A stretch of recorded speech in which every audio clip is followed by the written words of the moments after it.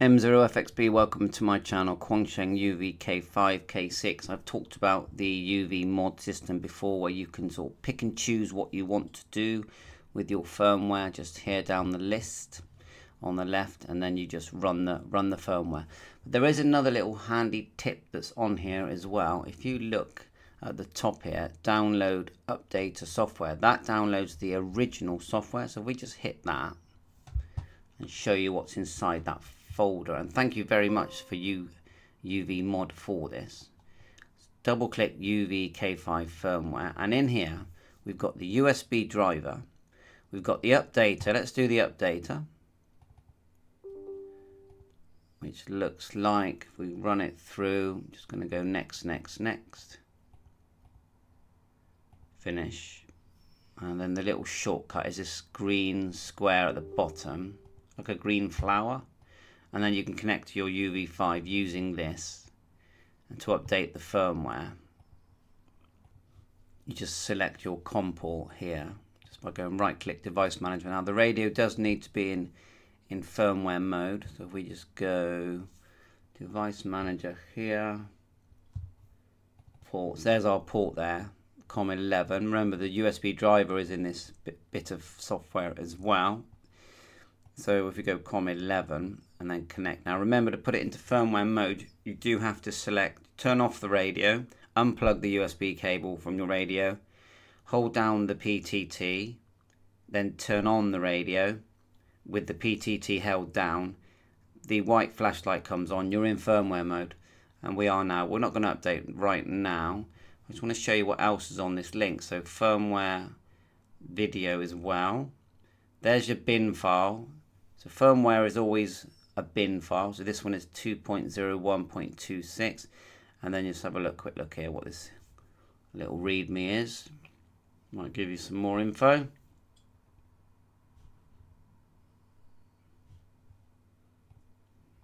Look, installing firmware instructions. So you even get the instructions. I think that's a really handy little tip. Otherwise, look down here, look on the here, you've got apps, different things that the radio can do, battery icon, custom boot screen. Look at that, troll face, lol. I haven't tried that one. So yeah, I might give it a go in a minute.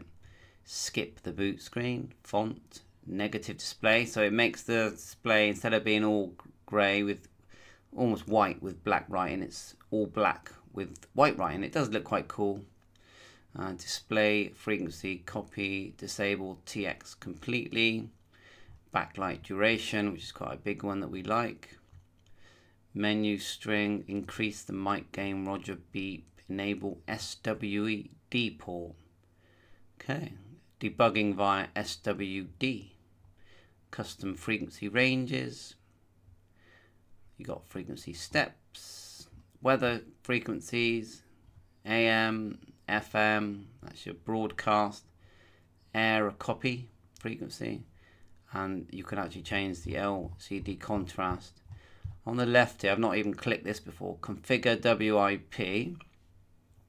What's that? Right, please read config from device. Oh right, so you can back up your configuration. Well, that's good, let's do it. Read config like so, and this is actually recommended that you do this